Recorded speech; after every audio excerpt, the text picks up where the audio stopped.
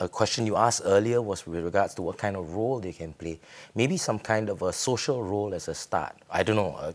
You know, when I was younger, there was this neighborhood watch type thing.